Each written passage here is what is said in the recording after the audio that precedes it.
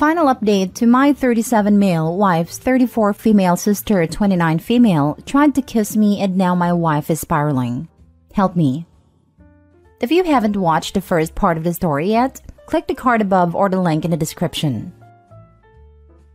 Now the second/final update. So I guess my original posts got reposted onto TikTok and some other subs here on Reddit. So I've been getting tons of messages asking for updates. It feels like things are mostly settled, and I'm really hoping this will be my final update. First, I want to say that I've gotten so many questions about who Mary is, and I'm just not going to say. Suffice it to say that she's never been household name famous, but she made a living solely on modeling for about a decade from what I understand, so she must have been popular enough that fashion people might know her. I really don't know how that world works, but in my opinion, it doesn't matter how many names you drop. You're not famous if you don't have a Wikipedia page. Here's the actual update. My wife loved a getaway weekend. We had a blast, and by the end of it, she said she felt like herself again. For a few days after we got back, things were really quiet, so we were hopeful that Mary had finally given up, but I felt uneasy about it all. Many of you warned me that Mary would try to interfere with my work, and while I initially dismissed it, I figured I would reach out to my boss just in case.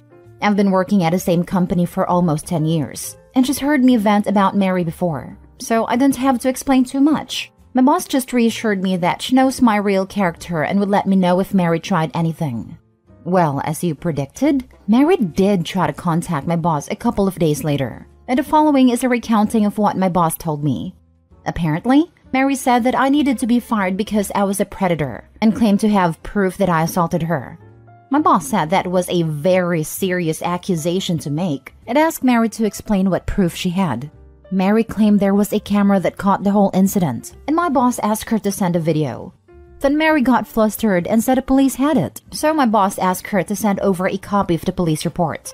Then Mary said it had a lot of private information in it, so my boss asked her to redact the private information and send it over. Then Mary said she didn't feel comfortable with that, and my boss told her that she could not take action against an employee based on word of mouth from a stranger. Then Mary shouted at her about victim blaming and hung up. Unfortunately, that was not the end of it. Last Wednesday, Mary somehow sent an email from my personal email account with a D-pic, that's not mine obviously, to the entire office. My best guess is that I must have left my email logged in on one of my in-laws' devices. She's definitely not smart enough to actually hack me. And I know this is completely besides the point, but of course she chose the weirdest looking junk I've ever seen. I played team sports all my life, so I've seen a lot of junks, and this was something else. It's honestly kind of funny to think about Mary Googling gross peens or something, and sifting through hundreds of images to find just the right one. I had to apologize to everyone on staff, and thankfully, folks were surprisingly understanding. It's actually been a kind of nice bonding experience with my coworkers. I honestly didn't consider myself to be super well-liked in the office, but it feels like everyone has been going out of their way to be kind to me, and it means a lot. Anyway, at this point, it was clear we had to escalate things legally. I really wanted to avoid it, but she forced my hand. My wife and I have a lawyer friend who helped us draft a cease and desist letter outlining her continued harassment and the material and emotional damage this is causing us. My wife then sent a message to Mary and my in-laws with a copy of the letter and made it very clear that we would pursue criminal and/or civil proceedings if her harassment continued. My wife's mom then called her crying and begged her to just let it go and leave Mary alone. My wife calmly explained that Mary's the only person responsible for this whole situation, and that they, the parents, have always enabled her awful behavior. She also said something she later regretted, but I think was pretty awesome. Mary's going to stick you two in a nursing home and steal your money the minute she has the chance. And you deserve it. After the way her mom reacted, my wife is firmly settled on cutting off her family completely. This happened on Friday, and on Sunday, Mary's best frenemy, Anne, sent my brother a message on Facebook to say Mary is going to leave us alone, and to please not sue her. I told my brother not to respond, then just sat and enjoyed the idea that Mary was out there somewhere freaking out about the potential of having to actually face the consequences of her actions. It must be such a strange feeling for her. Since then, we haven't heard a peep from the grapevine. It feels like things are finally starting to go back to normal. My wife is starting therapy next week and will be starting couples therapy in a month or two. She wants to do some work on herself first. She's also taking a short leave from work to rest and recharge. I'm so proud of her for standing up for herself with her family and finally putting her mental health and well-being first. Thanks again for everyone who offered advice. This was a messy situation, but it definitely would have been messier without your help. Oh, I wish I could see the mother's face when his wife dropped the nursing home line. I bet they always assumed Jenna was going to take care of them when they got old. With a scapegoat/golden child parenting style, for some reason, the scapegoat is always the one expected to take care of the family. Well, of course, they wouldn't want to impose on a golden child, and after all, scapegoat can afford it. The saddest thing is that the scapegoat usually complies. They are often guilted into it, or have the misguided notion that if they do this, then their parent will finally show their love for them. But it's never forthcoming, and nothing changes other than the narcissistic parents get worse. But by then, the scapegoat is so worn down they just accept it, while the golden child carries on like normal with their normal lives, and the scapegoat is a slave who has lost all self-esteem. Then the parents leave everything to the golden child in their will. There is absolutely no way this is the end of it. She's going to eventually assume that OP not suing her is the green light she needs to continue to pull the crap that she always has once the heat wears down. When she does something stupid next time, I really genuinely hope that both OP and his wife go beyond just scorched earth to full nuclear wasteland earth on her. She needs to be taught a lesson the hard way with actual consequences, not just threats. That's like parents that constantly say that they're going to turn the car around and put their kid in timeout and then never follow through. I get why they don't want to pursue legal action currently, especially considering that she hasn't done anything since the cease and desist. But when she does cross the line again, I hope they take her down hard. I really do. People like her who make false accusations, and especially pull that stunt with the email photo, only do it because they don't fear consequences, because they've never been punished once in their life. Screw her parents for making her into that little goblin troll of a woman. Okay, Mary's craptacular to the extreme, but wow, those parents are just as bad. She clearly thinks she has no worth beyond her looks, and her parents are just trash. Poor Opie, holy heck. And poor Jenna, my goodness. The boss is the MVP in my book, went down every avenue with Mary and cut her down short. We should all be so fortunate to have a boss stand up for us like this. I did like reading that part. I laughed when she mentioned victim blaming. She is the predator, and she's literally blaming the actual victim. Oh, and trying to frame him too. They're absolutely willing to do this if desperate enough. During my last breakup, my entire family got an email that I was about to be exposed. Nothing ever came of it. However, he got his exposure when I finally could take my proof of recurring harassment from him sending threatening messages, showing up to my job, and leaving messages on my car to finally get him to knock it all off. The best part was that my friends told me to block him from contacting me on phone, /social/email, and my instincts said, no matter how down or lonely or angry those messages make you feel, those messages might be needed in the future. So, he went on mute, and I gather evidence. Not a single person ever believed him, luckily. Last story. Am I the a-hole for not wishing my mom a happy birthday and then not letting her come to our house?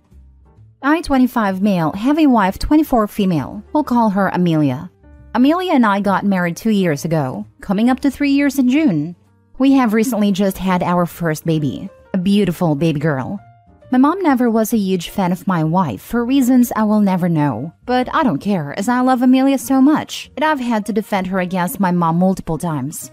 My wife's labor lasted much longer than we expected. She started on Thursday evening and delivered our baby on Monday during the very early hours of the morning. As you can imagine, it was a long process, and she was exhausted, and so was I as I wasn't sleeping unless she was asleep. My mom's birthday was on Saturday, and she had a whole party planned out. Amelia at this point was in awful pain very consistently. That means I was constantly by her side doing whatever she needed me to do, meaning that Friday night, we got no sleep. So when Saturday came around, we both were fighting to sleep and could barely stay awake. Because of this, I just completely forgot it was my mom's birthday, as I don't really look much at my phone, and if I did, it would be for entertainment for my wife and I together. We both agreed beforehand that when the time came, we would send the initial text that the baby was coming, but that would be it. And we wouldn't respond to any other text until after. Well, my baby girl was finally born, and we announced it to our family. Then I got to replying to my messages from the past few days, and that's when I saw my mom text about it being her birthday, and she sent a few more after expressing her anger for me not getting in contact. So I called her up apologizing but explaining that I genuinely forgot, and it wasn't intentional. She went on to blame my wife by saying she purposely went into labor right around her birthday in order to steal her spotlight from her son, which I found really weird to say. From this comment alone, I got annoyed and just told her to leave me and my wife alone, and that she isn't welcome to our house for the next few days. She can wait till she's over her fit to see her granddaughter. My whole family have been calling me an a-hole for this, and that I'm a bad son for not remembering my mom's birthday, but that I'm an even worse son for not letting her meet her grandbaby. It's annoying because all we want to do is enjoy our new baby together, just the two of us without anyone being a bother. So am I the a-hole? Now for the top comments before reading the update. Not the a-hole. It's cute that your mom thinks your wife is talented enough to go into labor on command. It's bizarre that you're the only person in your family who realizes the world doesn't revolve around your mom. Keep to your boundaries, Daddy, and congratulations. I mean, I know my wife's amazing and all, but she isn't that talented to go into labor on command. But thank you so much. She sounds so super lucky to have such a loving man. Not the a-hole. Your mom should have understood when you told her you were with your wife in labor, not been griping and accusing. Tell/message your mom that after how she stupidly insulted your wife, and specify that she accused your wife of choosing to go into labor to damage mom's birthday party. You will need an apology from her to your wife in person, and on social media. And CC that request to all the family. I love your attitude towards this situation. The public apology in socials. Lol. Or you can apologize to her publicly. I am so sorry that I forgot to text you happy birthday while we were at a hospital and my wife was in active labor. I'm so sorry that it wasn't the first thing on my mind when our baby finally arrived. I'm sorry that my forgetfulness caused you to have to call and text me multiple times to remind me about your adult birthday as we were in the hospital, and that you had to suggest your own makeup birthday present. I'm sorry that your own extreme reaction has made it so that I'm not comfortable with you being around my child yet. Not the a-hole, but turn off your phone. You don't need to take that from anyone, family or not. I'm really tempted to do that.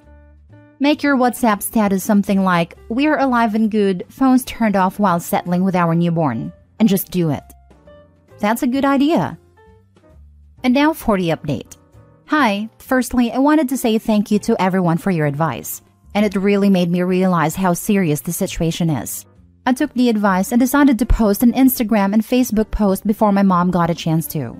In the post, I mentioned what my wife went through, and purposely left in that she would never want to forcefully go through that, just to make it clear to my mom and family what the truth is. We announced that whilst we soak up our newborn, that uninvited guests won't be allowed into our home, so please respect our privacy as we take time as a new family. This worked, and I got a lot of friends and even some family commenting their congrats to us. My mom has since asked when can she see her granddaughter, and we have just said that she will see her when she fixes her attitude towards my wife, as my baby won't grow up to see her mother treated like she's nothing. Also, the fact that my wife never deserved to be hated in the first place.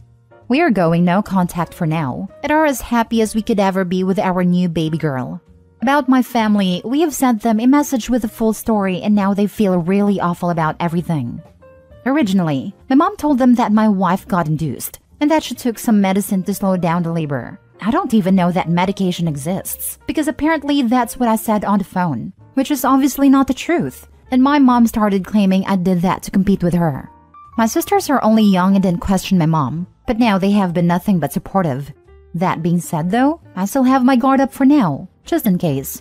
Thank you again for your advice, and all your kind words to me and my wife. We really appreciate it. Saying she purposely went into labor right around her birthday in order to steal her spotlight. Don't need to read another word. Mom is a freaking lunatic. The took medication to prolong her labor was the icing on a crazy cake. You would think someone who delivered 7 of her own babies would know no one would ever want their labor to be longer, but here we are. Good update.